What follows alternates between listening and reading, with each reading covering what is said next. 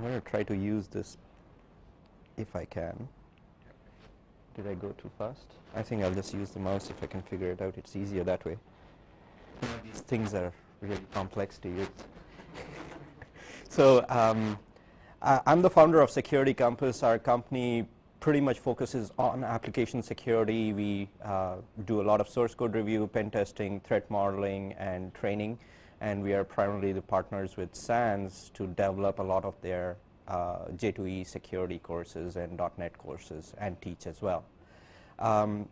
So why are we talking about threat modeling? Well, we've been doing threat modeling for nearly 3 years, and we started with, I was involved long back in my background. I used to work for Foundstone, and we did a lot of consulting for a software vendor based in Seattle. And it got a lot of exposure to their models. We originally, when Security Compass started as well, we used to do a lot of threat modeling using the Microsoft approach. And as we've gone through doing threat modeling over a period of time, we realized that there might be some additional steps or slightly different approaches that we can take. And what we are going to try and do today is talk a little bit about both the approaches and looking more deeply into these approaches as well. So that's pretty much about me and what we're going to talk about. With that, I'll give it to Krish. Good afternoon. My name is Krish Raja, and I am a security consultant.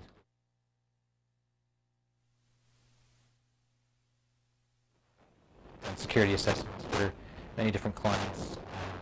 The assessments typically involve anything from penetration testing to source code review. Of course, the threat modeling and threat analysis, the typical Microsoft model.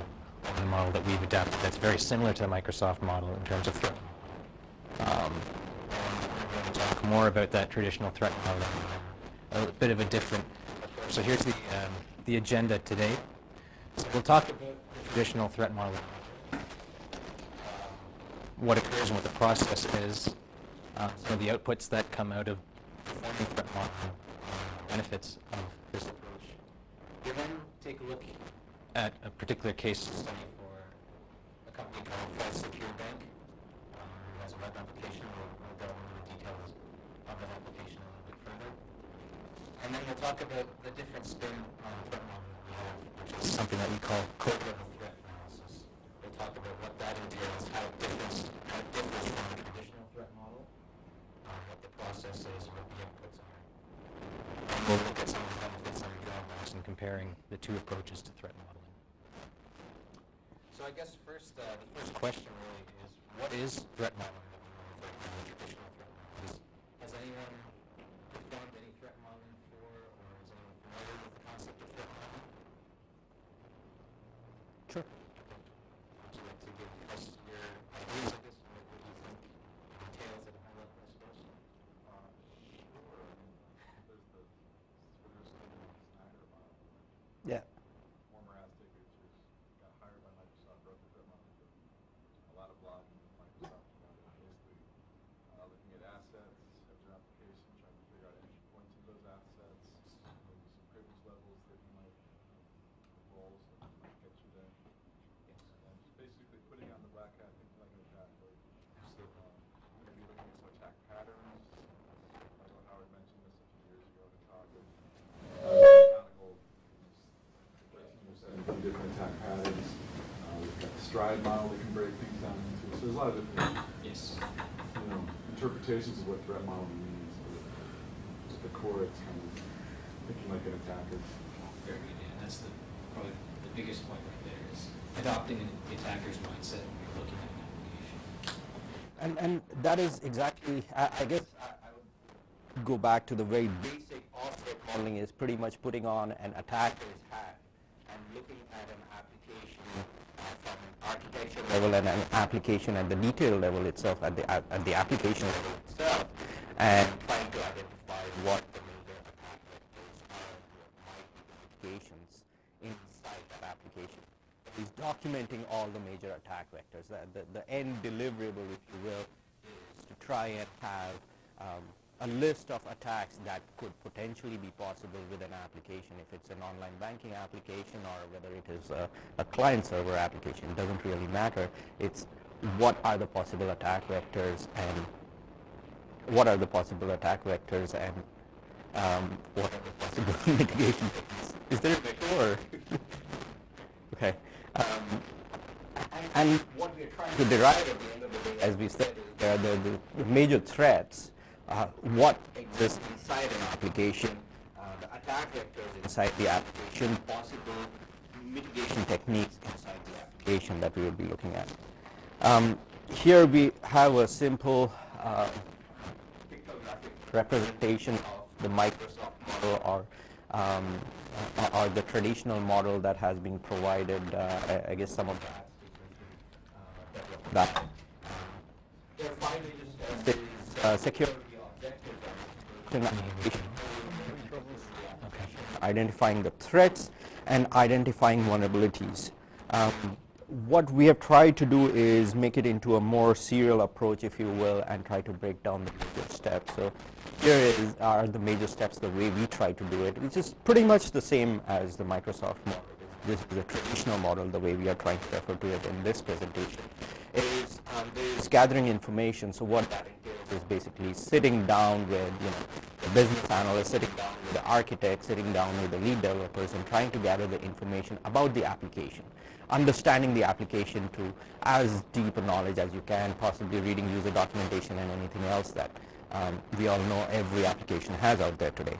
And then also the other aspect of this, and an important aspect of this, is to try and look at all the 3 major areas from a developer's point of view, from a business analyst's point of view, and an architect's point of view. What do they perceive as the most important threat to their application? And it's surprising how you find that all 3 of them might have completely different threat vectors in their mind that would keep them awake at night. So it's trying to get information about the application. And then the next step is trying to decompose the application into maybe various roles inside the application, the various components that exist: web server, database server, app server, administrative user, regular user, help desk user, that kind of stuff. So that later on, as we are developing the use cases, and not abuse cases, but use cases, we actually will be able to use these components inside it and identify the various data classifications inside it and say, okay, between client and server, this type of data is flowing and this type of attack is possible, and then is there a mitigation technique that is implemented? And the idea is to do this theoretically with the architects, and then you go and validate that through either a point test or source code review. And it is, many times you find that, people might think they have implemented struts where, validator config file has everything, but so they are okay, but when we go and review that, we find accidentally they've just got a black file.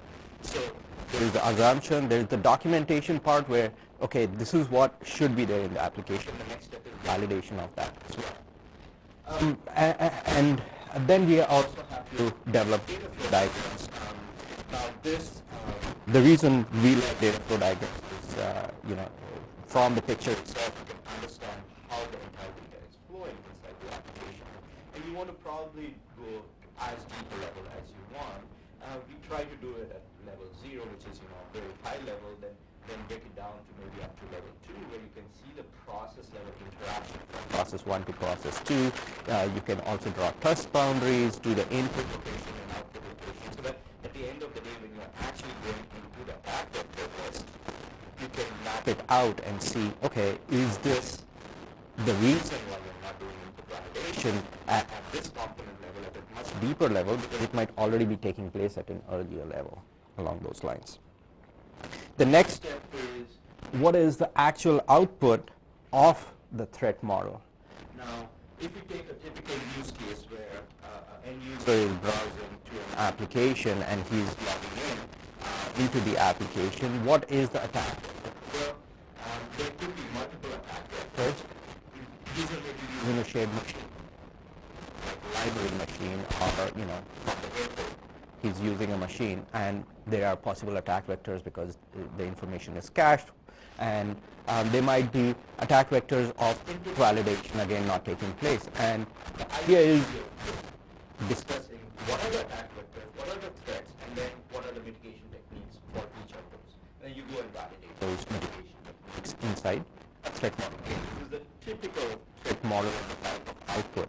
In this scenario, you can bring it in a hierarchy model. You can even do a simple list, whatever. The idea is, again, it could be a tabular format, but there is some way of knowing where the attack is possible, what is the possible mitigation, and if it is implemented or not.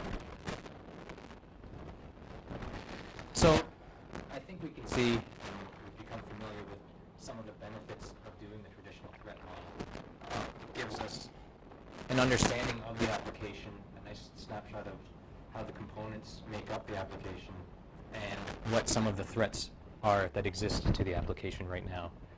So maybe we can take a little more of a concrete view and try and apply it to a particular case study. So that's kind of what I'm going to speak to right now, is something we call false secure bank, and just think of it as your typical web banking application, for example.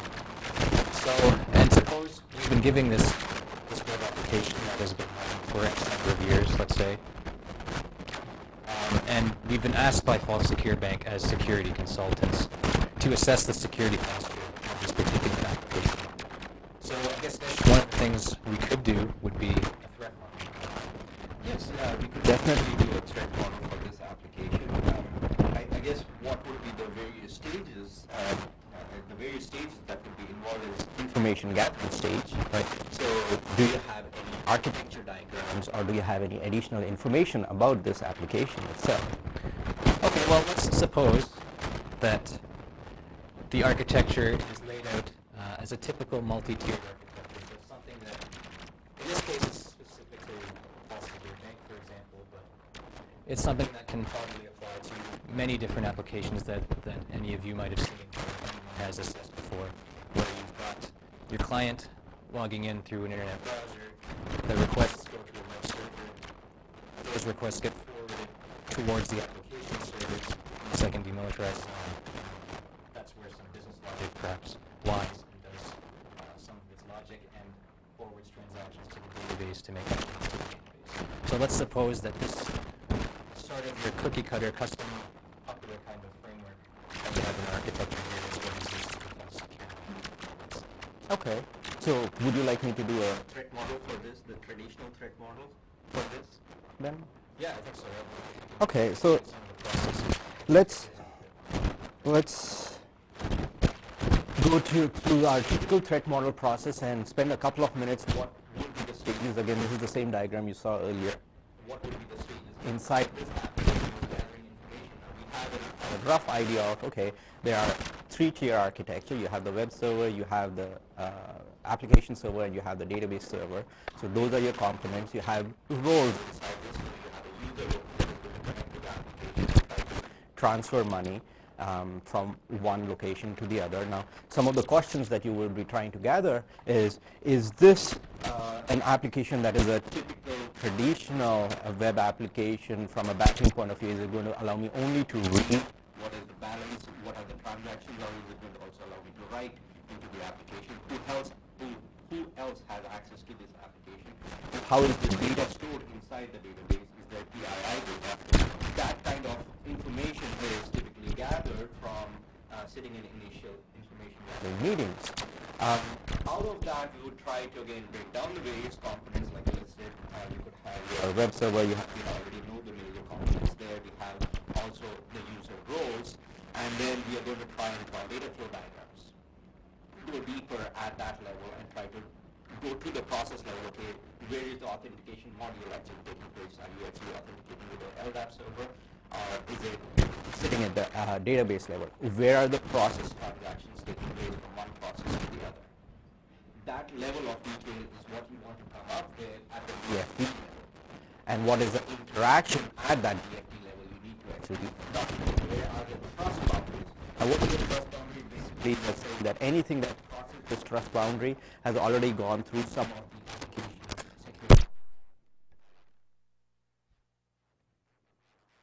application authorization project. And then you would try to identify all the risks that are associated with the application and then try to develop use cases. So what are the use cases? We would say, okay, a typical user that logs into the application and transfers money to pay his bill.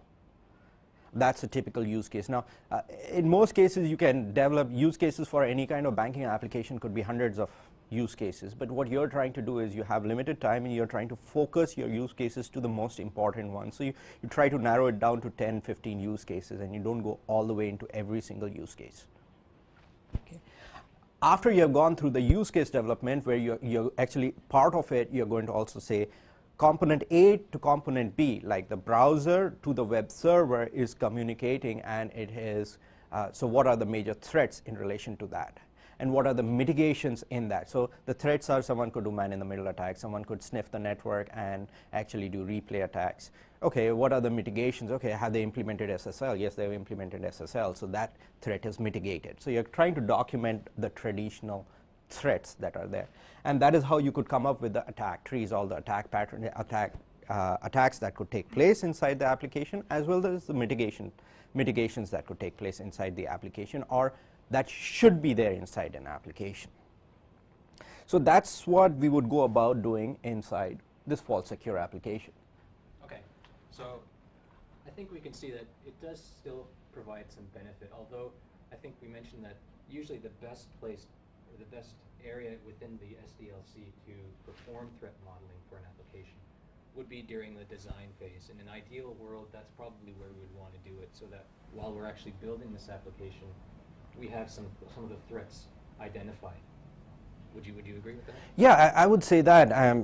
Ideally, in an ideal world, we would be called, or the architect would have this knowledge to develop the threat model at the design stage before the application goes into production itself, even to the developers, and they have already figured out all the major attack vectors inside the possible application, and the design would never change, of course. Right. That would be one of the key factors as well. Okay, so realistically, we're usually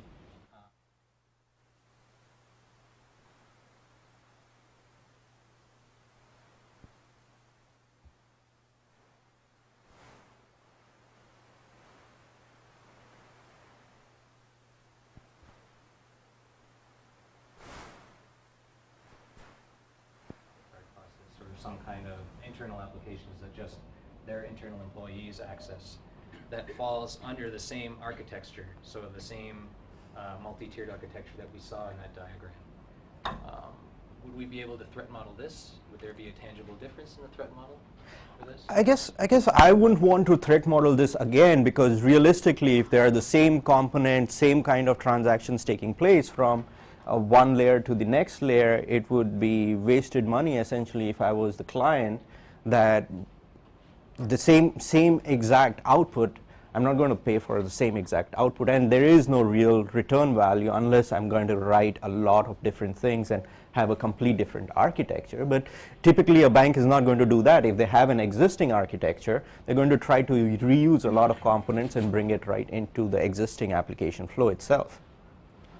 Okay, so I think the question is, so let's suppose that we assessed False Secure Bank last year, and they want us to assess another application on the same architecture this year.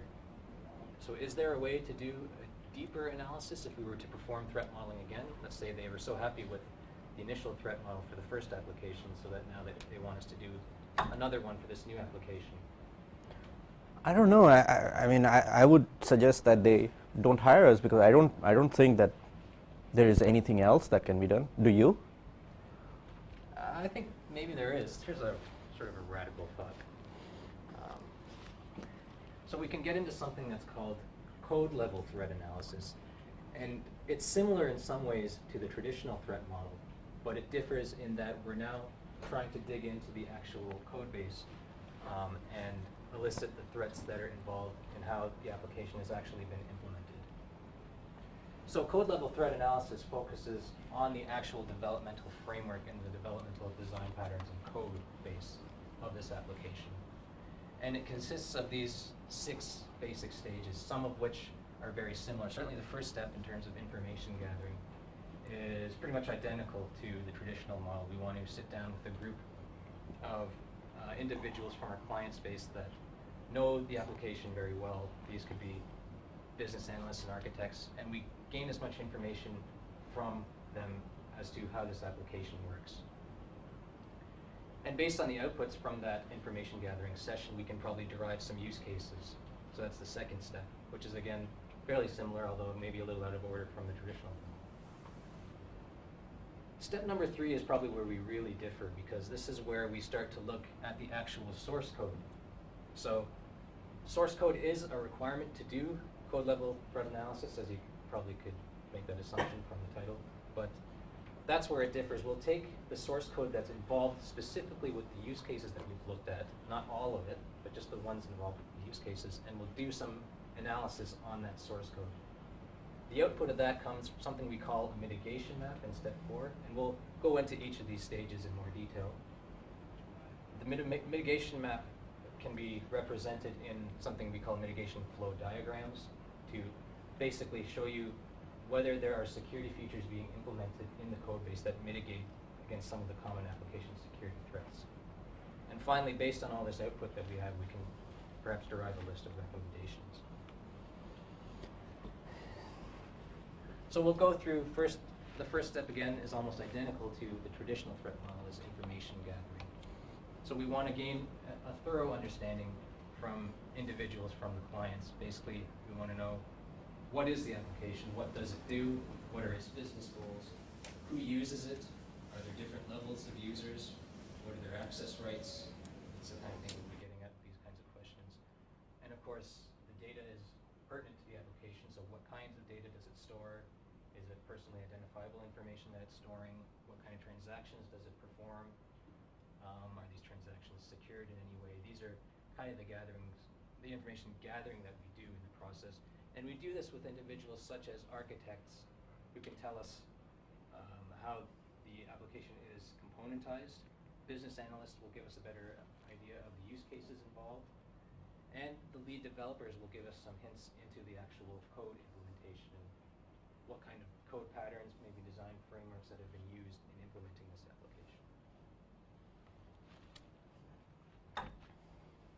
So from the information gathering process, we'll probably come up with a level of use cases. So in an ideal world, again, we'd probably be able to come up with as many different use cases as we can, but we're all working under a schedule, of course.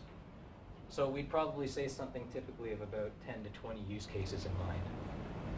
And we want to keep security in mind when we derive these use cases. So for instance, if we had one use case where a user logs in, or maybe not even necessarily logs in, the user basically just accesses a help page, or a contact us page, or about us page. Well, really that's just static information that's being browsed, and there's nothing really pertinent in terms of the data that's being displayed or any data that's being sent from the client that is at any high level of risk. So those are not really the use cases we would focus on, right? We would, for false secure bank, for example, think about things like users logging in or transferring money between accounts or adding a payee, or any other use cases you could think of. So this is where the approach can differ quite a bit. We get into actual source code analysis. And what we want to do is, based on the list of use cases that we have, maybe 10, maybe 20, somewhere in between, now that we have access to the source code, which is a requirement, we want to be able to look at the classes and objects that are involved in that particular use case. And of course, you'll probably have to do some checkbacks with the client staff to make sure that you're on the right path. These are the code fragments that are being accessed, the classes that are being called, for example, with a particular use case. But we can get an idea of the objects that are involved in the particular use case and the call flow that goes between them, and even some of the data that's being passed between the objects. And also, what we can end up with after we study this for a few use cases is we might tend to see either the design framework that's involved or some kind of developmental pattern that is involved between use cases. They all involve these basic kinds of classes the use cases do, for example.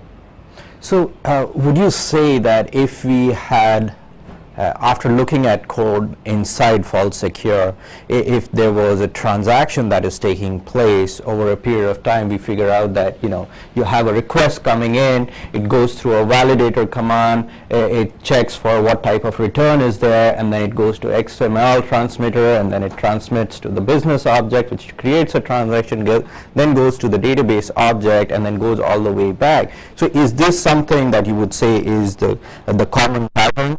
Basically, you have an input, you do input validation of some kind, you actually then send it to an XML transmitter which converts it into XML in some way, sends it to the business object, does some business logic transaction, and then sends it to the database?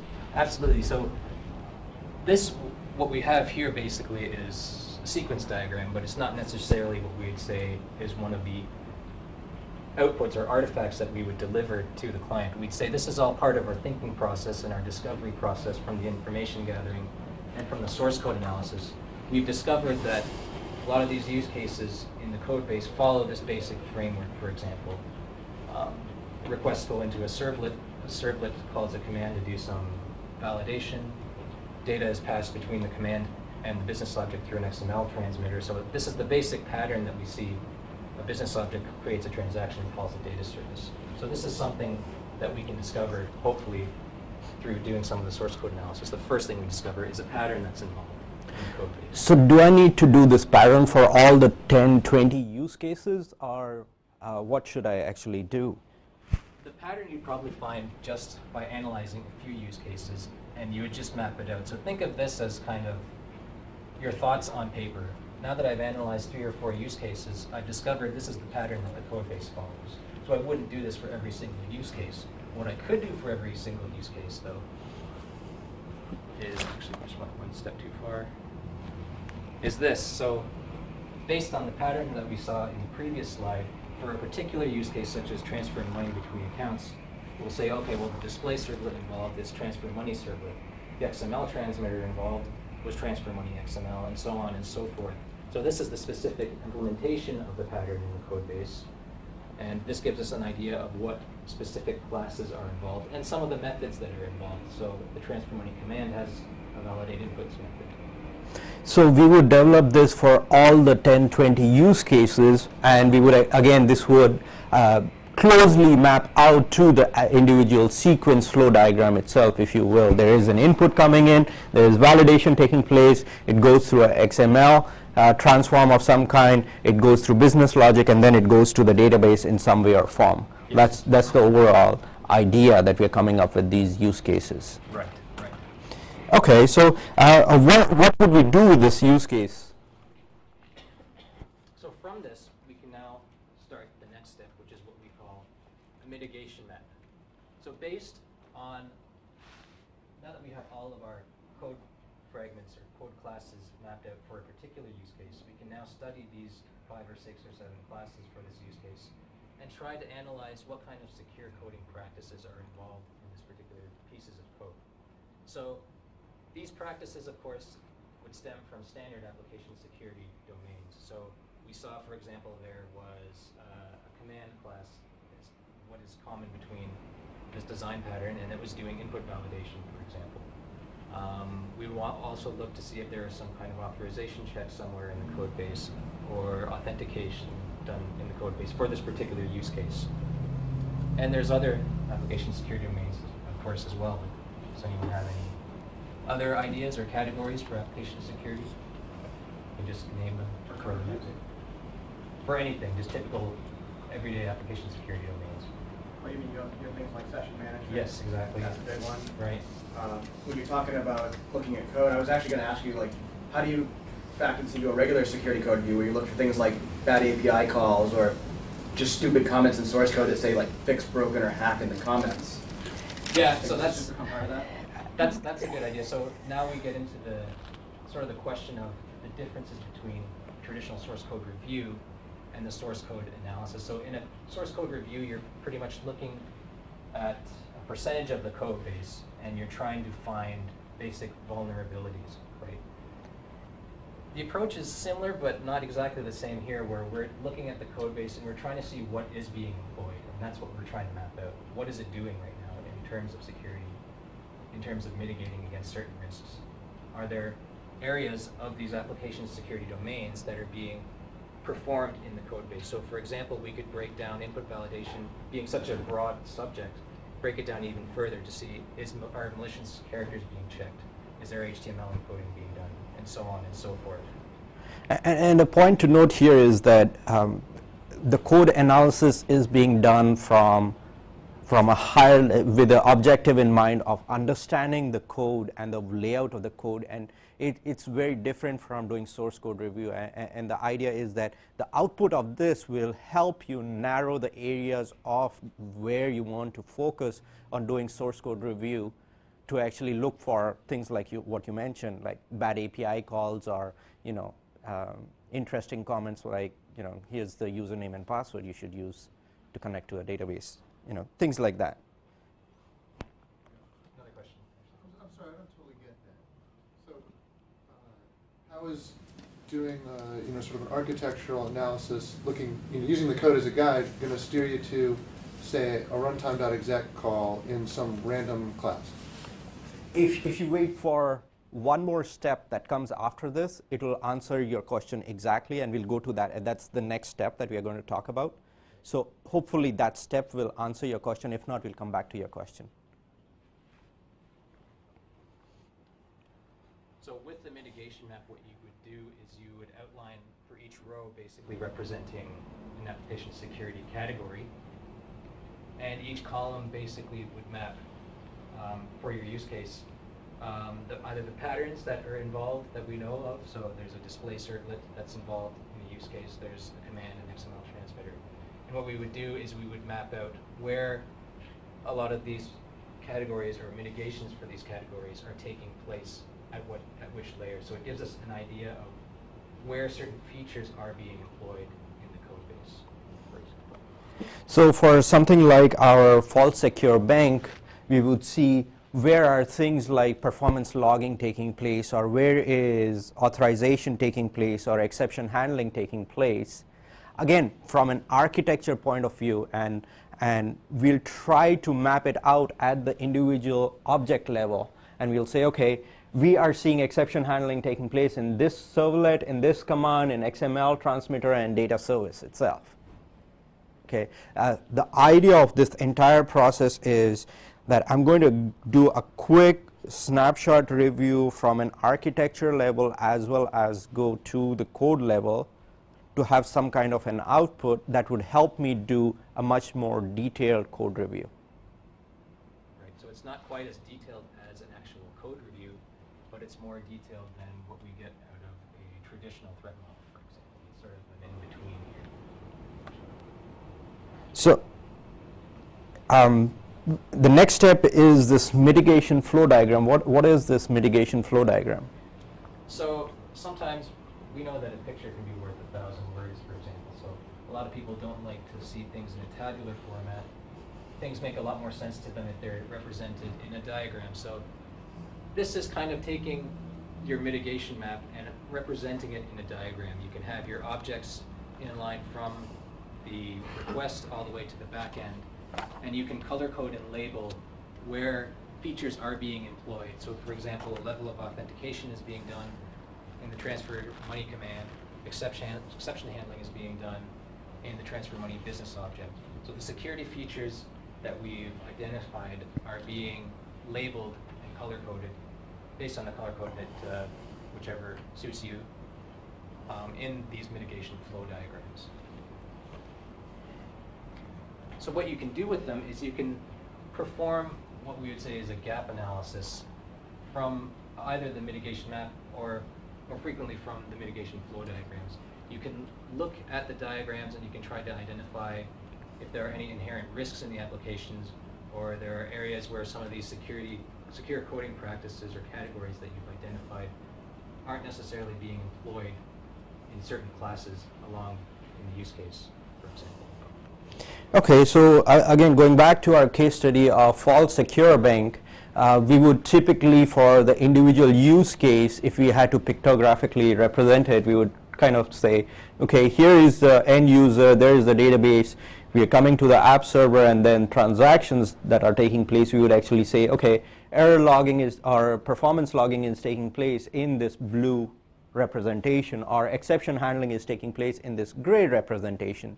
So we can kind of see that error handling is taking place here, here, it's not taking place here, and so on. And we can figure out where it is not taking place, and we probably need to spend time on that. Right. Would that be part of the gap analysis? Exactly. So we can sort of look at what we've got here in a diagram, and we can say, for example, we've got some XML processing being involved. Data is being transported in XML format and being shipped somewhere. So we notice that Transfer Money XML, which is dealing with the XML data, is doing some performance logging. But you might want to add some more security features, for example, in terms of when you're transmitting it in XML, when you're transforming the data into an XML format, you might want to do some kind of XML validation as well, for example. Okay, so what's the output of this? We have this diagram, but what do we tell the clients after this? So what we would do is, well, after the mitigation flow diagrams, based on the output of the diagrams and based on the output of the mitigation map, we can try to come up with some recommendations for them based on saying, this is a snapshot of what's going on in your code base, the patterns that we see in your code base on where these security features are being implemented. Here's maybe some inconsistencies that we see. We can derive these recommendations from, for example, empty rows in a mitigation map. If system audit trail hasn't been filled in for anything, well, maybe based on what we see, there is no system audit trail being done, and we confirm this with the client, for example. For example, we see that there are some cases of exception handling being done, but is this something that's being done consistently in the code? It's probably something that we'd want to do throughout the code base, for example. We could also focus, again, on empty cells, empty rows in the mitigation map. So would it be fair to say that if we are looking at the traditional model, we had, we developed the use cases, we had an output of list of threats and countermeasures, and that was focused primarily towards architects and security professionals, whereas this seems like if you're going to this level of detail, someone who is a developer or a lead developer would have more interest in something like this? I think so. I think it speaks more to the developers themselves. There's something more concrete for them to see.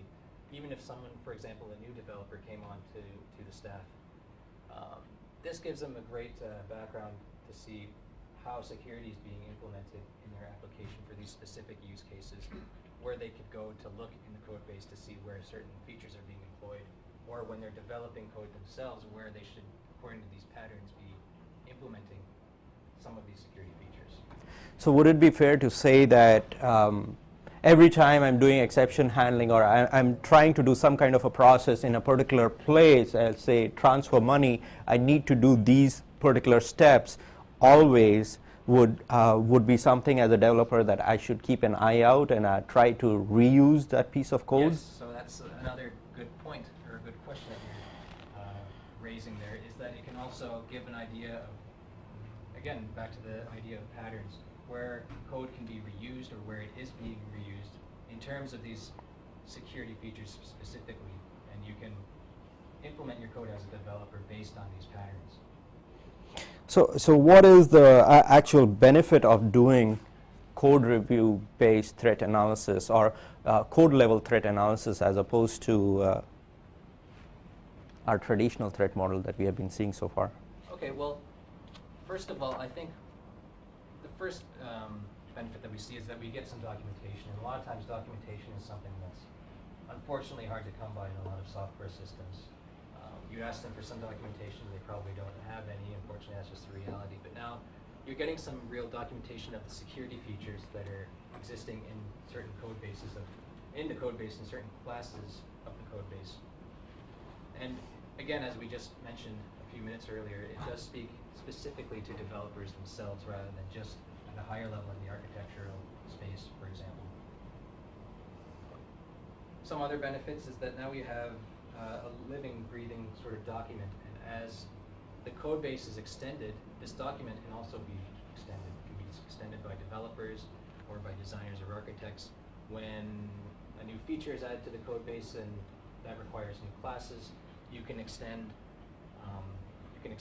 these outputs of this code level threat analysis to also cover those new use cases or cover those new features that you've added. So for that credit card module, if we were adding that into our fault secure bank, then we would go back and do something like this to make sure that the use case finds all the major attack vectors and makes sure it reuses these components, and that would be one of the major advantages of this code level threat analysis, would you say not? Definitely, definitely. So when a new feature is added, you can easily extend your documentation that you have to cover and find out what security features are being implemented with this new feature. I think there are some problems with this as well. Obviously, it's going to take much longer to do code level threat analysis as opposed to traditional threat analysis, and it's always difficult to get access to code, so that's going to be another issue. We'll need to find someone who is not only able to do threat analysis but also be able to read and understand code and understand the object communication, and if we are lucky, we'll often get spaghetti code, you know. Right. That's very common. Yes. So by no means at all is this model perfect, or is it the ideal solution. There are definitely drawbacks. Of course, the first thing that stands out is source code is required. We're not going to be able to build these mitigation maps or these mitigation flow diagrams without the source code, and we need to have a level of understanding of how source code works. And it's definitely more time consuming. Now that we have source code, it's something else to analyze, and it's a major step. So we have to analyze the source code. We have to probably make checkbacks with the development staff to make sure that the assumptions that we're making, this is how the code works, is of course valid. That is how the code works. And this all means that there's more time. So something that we estimate is it's probably around close to twice as long as the traditional threat model. So in a traditional threat model timeline, usually when we do it, we have something earmarked of about 8 man days. And that involves the yellow circles being meetings with the staff, the client staff, to determine the information gathering processes, to confirm and clarify some assumptions that we've made, and to review any output documentation that we have at the end. That's what we have in a traditional threat model. But with the code level threat model, it can typically stretch to almost pretty much 15 man days. So you do have your information gathering process, and that's very similar, but now you're analyzing actual source code, and you're going to make assumptions, or you're going to come up with ideas of how the code works based on your analysis, and you have to confirm and clarify that as well with the client staff. And you finally create your mitigation maps and your diagrams, and you have a report that is also have to be reviewed. So it does take some more time. So I guess I would say that comparing the code level threat analysis to our traditional threat model, the information gathering stage is pretty much the same. The use case derivation again is the same. The source code analysis, you're going to spend a couple of days or so to look at the code, to understand the code, not from a threat perspective, but just to understand how the code is flowing, because there might be multiple teams involved, and the interaction between the code might not be very apparent unless you look and understand it from the underlying code review perspective, not from a security but a review perspective. Then you try to come up with some kind of a mitigation map or a threat flow diagram for the major use cases that are there, so you can see where each of these transactions are taking place.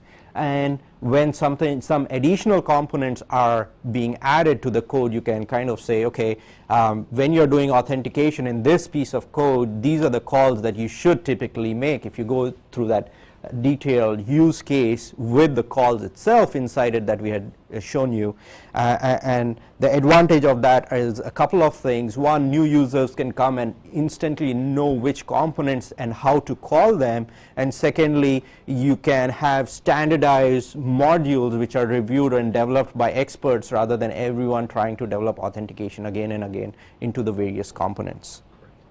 Good point, Seth. Again, it's something code-level threat modeling that identifies threats to the actual code base. It's more detailed than the traditional threat model, but less so than a typical source code review. And the basic steps involved, some are similar to the traditional threat model, but now we also have source code involved, so we have to do analysis of that, and we come up with these artifacts that come out of it, such as the mitigation map and mitigation flow diagrams, and our recommendations stem from that. So how is this model going to be any better than the traditional threat model to help me do either a penetration test or a threat source code review? Well, certainly for the standpoint of a source code review, now we've actually had an initial look at the source code. So we know where, we know how the code actually works before we actually look at more details of the source code that would come out from, that would stem from a typical source code review. For penetration testing as well, we now know what kind of objects are involved, so we kind of know how data is flowing between components. It's more of an idea of getting a better understanding of the guts of the application. That from a traditional threat modeling, we know more of a high-level view of how the application works. Now, with this code-level threat modeling, we get a better idea of a little bit of what's underneath before we dig even further if we were to do an actual source code review. Yeah, I think I would agree, and also if we remember those color-coded diagrams, we can kind of see what type of application security domains are being used and try to perform attacks based on the individual major use cases and actually try to focus our attacks on that, or try to focus our source code review around that to find more logic problems. Because often we also see that developers, you'll find some piece of code that is really, really well written, and then some pieces of code that are not, because it's the developer's pattern of writing that code, and you'll find developer who has written similar code over and over has the same kind of issues inside it. Right. So I think that kind of covers everything that we wanted to cover. Are there any questions? Yes. So what you're talking about is essentially threat modeling plus a little bit of code review to dig a little bit deeper to get under the covers and better understanding. So, but if that's going to take 2x the time, that's essentially 2x the cost. So how do you justify that versus just doing a regular threat model in a pen test? That's an excellent point. So from a regular pen test point of view, let's say you do threat analysis and a pen test, you do find vulnerabilities. But as part of doing this additional step, now you suddenly have an understanding of the actual code itself and the call flows itself. That reduces your time of doing the pen test and reduces the time of doing the source code, actual source code review. So now typically when we go in to do assessments, there are three major components that we are trying to do. We are trying to do threat modeling, pen testing, and source code review in combination, rather than just doing pen test or rather than just doing source code review. The output of it is something like this, the threat model diagram. So what is the advantage of that? Now it's suddenly speaking to developers, it's speaking to architects, it's speaking to security professionals. So if there is a new attack vector that comes out, you can go back to this and you can again map it out. Of course it was there in the traditional one, but now you can actually map it out to the code level, the call level itself. And you can see if it is actually mitigated.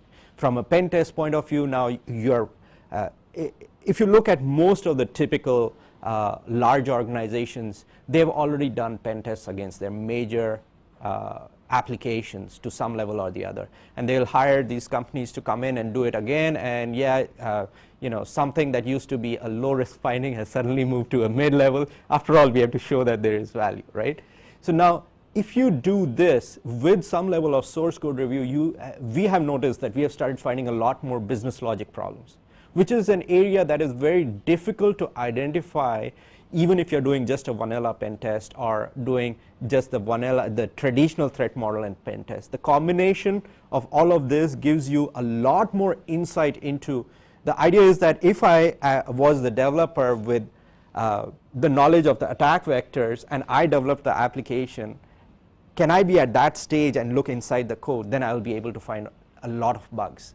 And how can I get there in the cheapest possible way for the client? And that's why this approach seems to be better. At least we are finding that. Sir? So I like the positive approach to it, right? You're looking for positive security controls within the baseline. I think that's good, but why wouldn't this just always be the first step of a code review? It should be. As security companies, So we why do we always need a do new that. name? Why do we need some? I don't think the threat modeling name matches very well to what this is.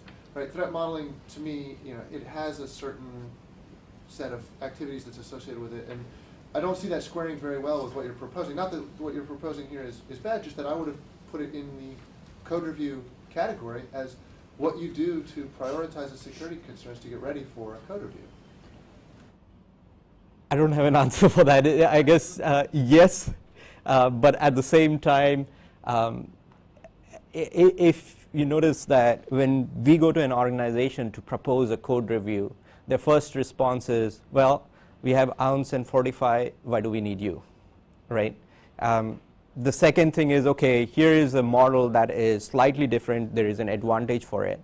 Now, there is still a level of awareness raising that is taking place even with the threat modeling itself. A lot of financial institutions who are typically the leaders in accepting security, at least the way we see it, apart from the government, I'm not talking about them, are still accepting threat model to a certain degree. But other organizations, we don't see them accepting it very readily. We have, in the last few months, come up with this model, and I guess there isn't a direct answer why are we calling it threat model. We are trying to call it code review. That's why we are trying to say it is threat. I forget the name now. I think you raise a very good point, because this sort of stemmed from the situation where we had a client wanting us to review a separate application, and we had reviewed one before with a threat model, and they wanted a threat model on this other application that ran on the same ran on the same architectural framework as the first application did. So we started to do a threat model, and we realized what we were producing for them certainly wasn't very different at all from what we had produced for the original application. So we started to think about what's something we could produce that provides more value to them, and that's where this all sort of stemmed from. So to call it a threat model, that's, I guess, sort of how it approached. We were traditionally doing a threat model, but it was more based on the code, geared on the code, and we sort of came up with code level threat analysis. But you raise a good point, saying that it's almost a misnomer to just call it a threat model itself, because it does deal with the code level. So you do raise a good point in that sense. I think the naming of it or the description of it is still something that's being tweaked a little bit. But it's just a different approach that stemmed from it. So, yeah. Threat model has almost 10 years of baggage of what the name means. And I think code level threat analysis actually says a lot more to me than calling it anything related to threat models, for whatever that's worth. Steve. So having done some of these and seen how the process of mapping out the mitigation works, do you think that would be something that could be ported into the development lifecycle from the developer and the business analyst point of view as a step that would help the developers visualize the defenses as they're building the code? Kind of, because one of the things you keep saying is we have to have source code to do this, but how about reversing it and making the mitigation map before writing the code? Do you think that's something that would work, or? That's a very good point, and that is something that we would obviously like to drive towards. One of the other reasons why we started even getting a lot into this is we went into this organization, the same organization he's talking about, and we did training for them on attack vectors, and then did on code review as well, and threat analysis. But when we went back to their environment a year later, yes, they were trying to implement it. There's different levels of reception in the head and actually going back and implementing it. So there are a lot of factors into it. One, we sat down with them and realized that if they actually had a push from top down and they had a security in the software development life cycle itself, then they can definitely do this. So right now we're sitting down with them and doing exactly what you suggested. That is, okay, let's look at your software development lifecycle. Let's look at integrating this into your lifecycle itself.